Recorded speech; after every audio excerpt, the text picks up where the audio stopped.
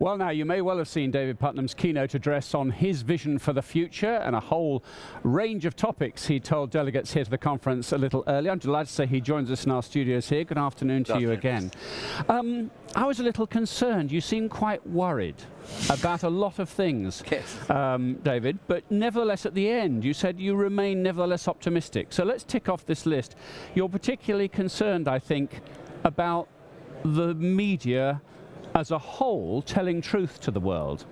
Yes, partly because I allied that with the issues relating to climate change. Yes. And that in fact, unless the media take an unambiguous lead in taking us through what we're looking at, and which, you know, in every likelihood is very, very serious indeed. Unless they do that, they're allowing us, we're back to the boiled frogs problem, they're allowing us to convince ourselves that paying tomorrow's mortgage is more important, this is more important, that's more important.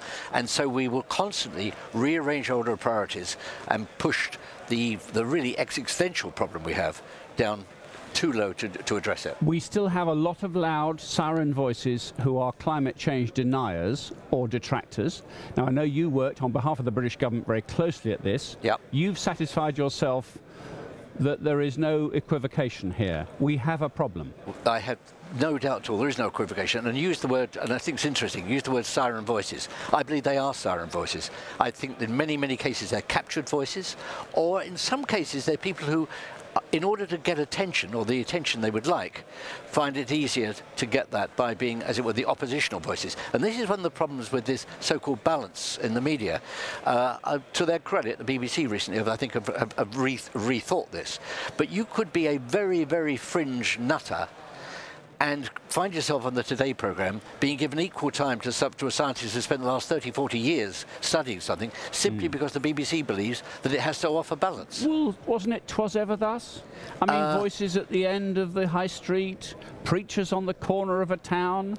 I mean, how much? Yes, interesting point. Were they fact-checked? How much media attention did the preacher on the corner of the town get?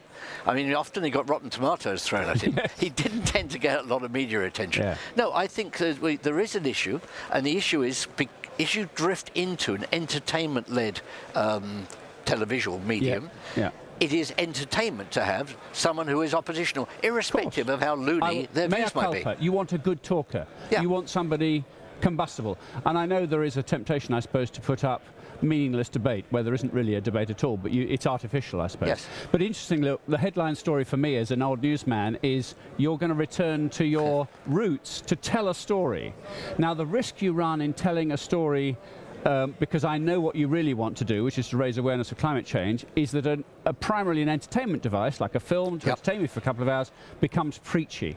How do you avoid that? Or do you want to avoid that? No, I definitely want to avoid it. I don't think my films have ever been preachy, there's the truth. The Killing Fields is a very tough-minded film. The Mission, I showed you a brief clip of, I don't think these are preachy films. I think they're films. Two guys, as I left just now, said to me the mission was the film would change their lives. Is that preachy? I don't know, but I certainly never intended to preach. What I tended to do was illuminate. Yeah.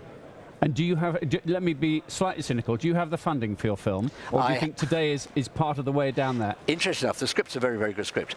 I have the funding subject to delivering one of the approved directors. So I'm back to not so much who's in it, but who's making it. So anyway, a little discussion around it doesn't help. No, not at all. It's enormously helpful. Listen, who knows, someone watching this may be saying, that's the film I want to see made. Right, good, okay. Well, thank you very much indeed for a brief conversation with you, and I hope you do enjoy your time in Amsterdam. Bless you. Thank you very much for having me.